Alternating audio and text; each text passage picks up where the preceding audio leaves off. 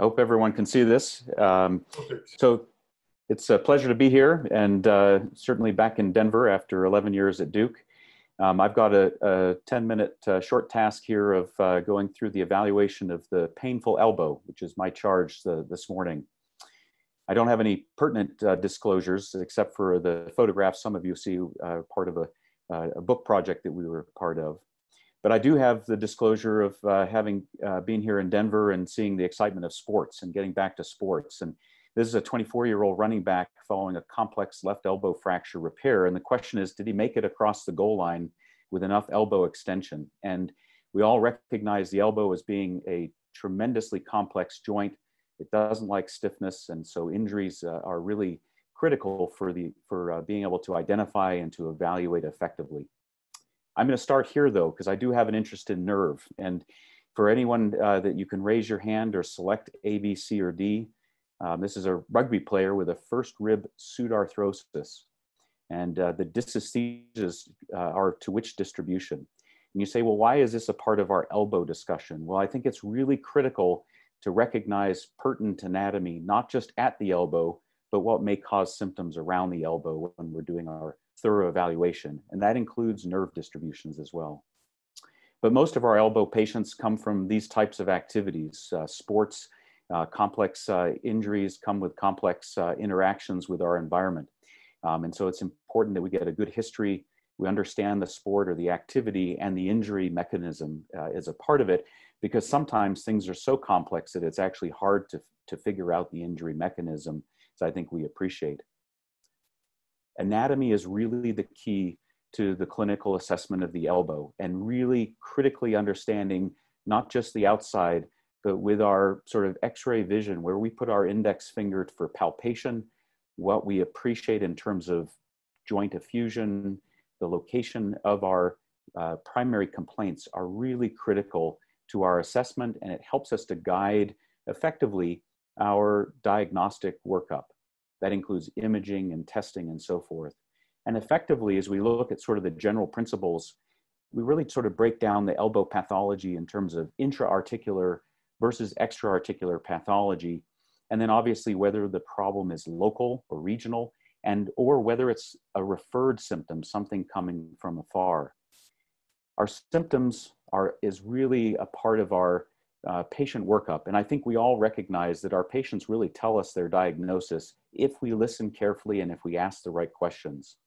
So if we're talking about the lateral elbow, the onset of symptoms, are they abrupt? Are they gradual? Are there certain things that aggravate the condition?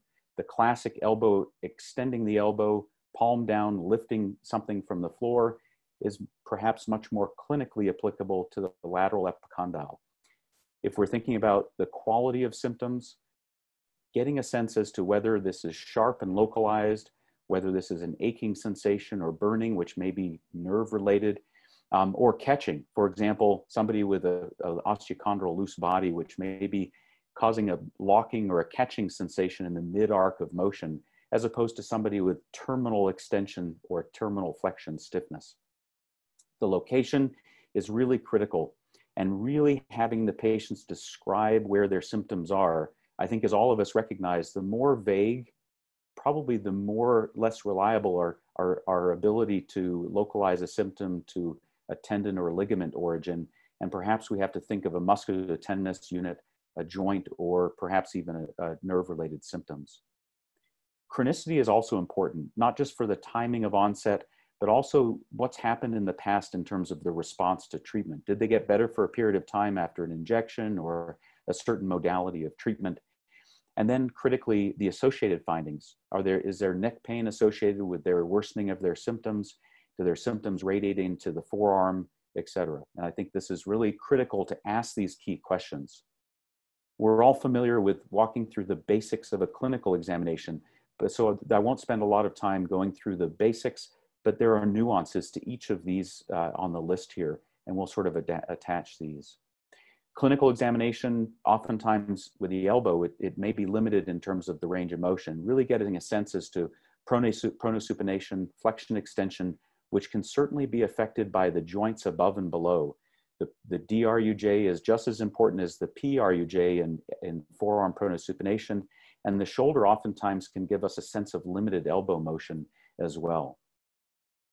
Differential diagnoses is a part of our clinical exam, and a good vascular exam, for example, may pick up somebody who's got a cervical rib or an abnormality in their cervical spine that lends itself to a vascular compression that actually creates symptoms downstream in terms of fatigue or relative sense of activity and tolerance.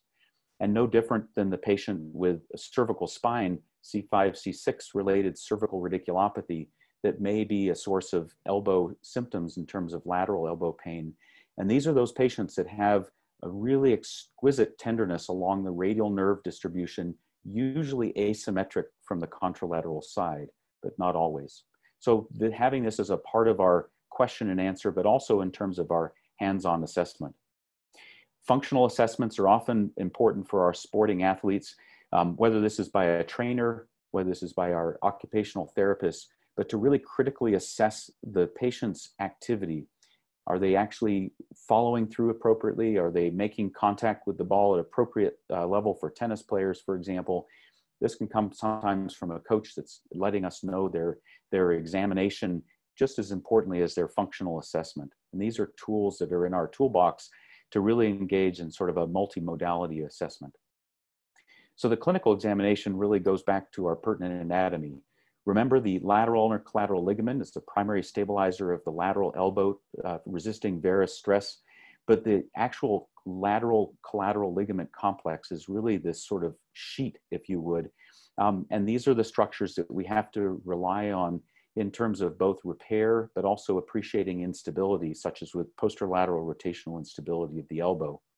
And even a patient who's undergone multiple steroid injections for lateral epicondylitis can put these structures at risk. So being aware of putting your fingers on this structure and being aware of their location will help us in terms of our clinical examination, including for the more superficial structures. And you can see here at the lateral elbow, the lateral extensor and supinator origin, along with our mobile wad, is a part of our diagnostic workup.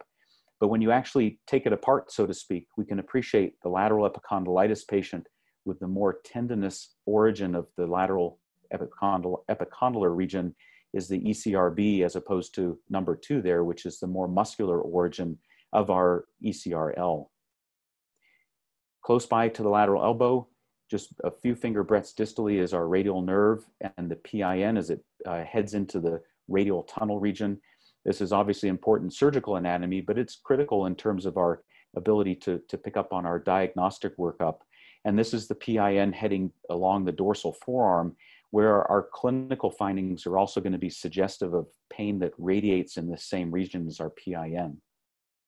So inspection of the lateral elbow, you might see a patient with instability, and obviously this sort of skin puckering may be associated with these same X-ray findings, where you actually have the inspection itself will give us a key or an indicator as to our diagnosis. Palpation is critical, and again, being specific, this is the lateral epicondyle, and yet there are patients with lateral epicondylitis that also have pain further down the radial tunnel, and we have to recognize this may imply some difference or some combination of onset of symptoms in terms of etiology of elbow pain. So differentiating between these relative locations of the lateral epicondyle versus the radial tunnel can be important for our testing. And similarly, identifying the location of pain with provocative maneuvers, such as a resisted 2-finger extension test, and really focused on the lateral epicondyle. I also find very commonly patients treated for lateral epicondylitis that actually come in with this vague sense of symptoms, really between, if you took the mobile wad in your own hand, 4 or 5 centimeters distal to the lateral epicondyle, and they complain of more vague pain than localized symptoms to the lateral epicondyle. And this, remember, is down deep to your mobile wad is actually the location of your biceps insertion. And so patients with distal biceps tendinopathy or even a strain of their biceps can complain of pain along the lateral margin of their elbow. But a careful examination will also reveal pain at the insertion of the biceps. Obviously, a hook test allows us to look more critically at the integrity of the biceps tendon. And obviously, if we are concerned about the integrity, we can go on to further image their biceps. Injection history can also be a part of your clinical examination. How did a patient do after a previous injection, and where was the injection placed? Was it an intra-articular injection? Was it a soft tissue injection around the elbow? And then don't forget that patients with a history of injections may also suffer from the consequences of previous injection, and multiple corticosteroid injections, as we all know, can lead to degradation of our collateral ligament origin and elbow instability, as well as integrity loss of our capsular tissues and even fistula formation from our synovium of our elbow joint.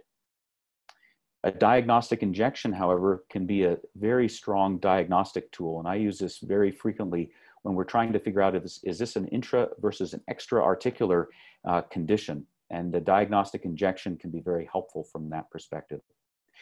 When we look at the elbow imaging, our elbow imaging in terms of radiographs can help us with intra-articular pathology. Advanced imaging can obviously differentiate between collateral ligament versus extensor origin conditions. And imaging itself can point out acute versus chronic. And don't even forget the patient with a congenital radial head dislocation that once in a while can manifest itself with elbow pain. We also can see pertinent history in terms of previous injury, although it's not so good at pointing out chondral injuries, which may be the sequelae of previous injuries.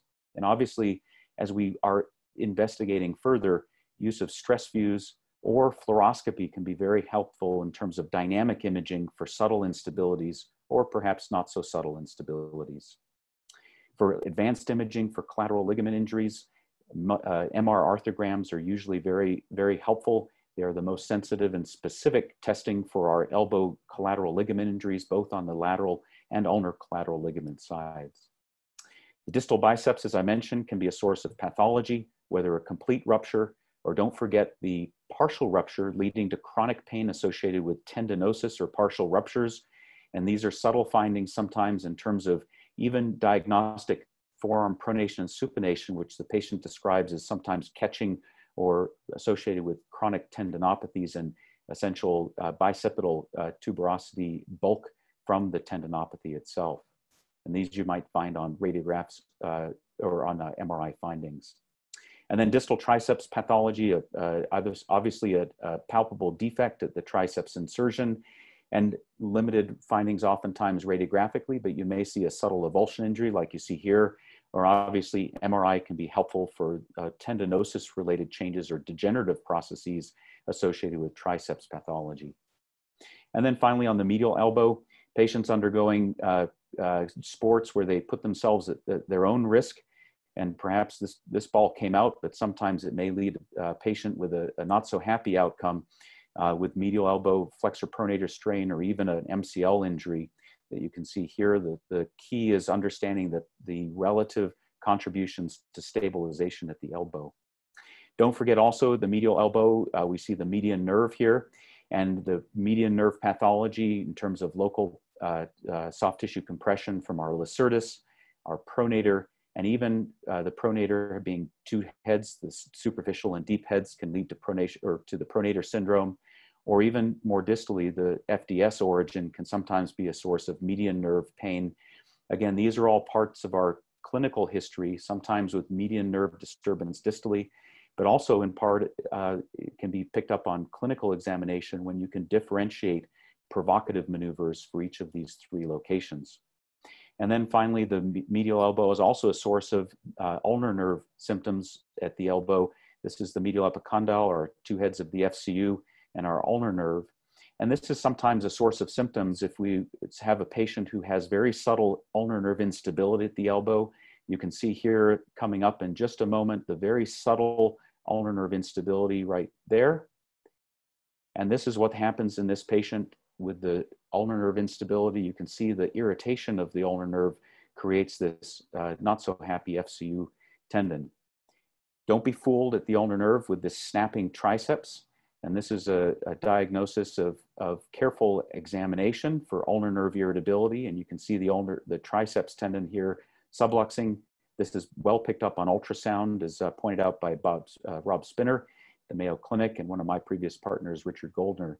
And this is treated effectively with recession of the triceps and repositioning. And then finally, this is a great case just for careful exploration or careful examination of a patient and history taking. This is a patient who saw some top sports folks around the region who came in for a fourth opinion after multiple tests, multiple diagnoses. The key here was listening to the patient's history of where his pain was.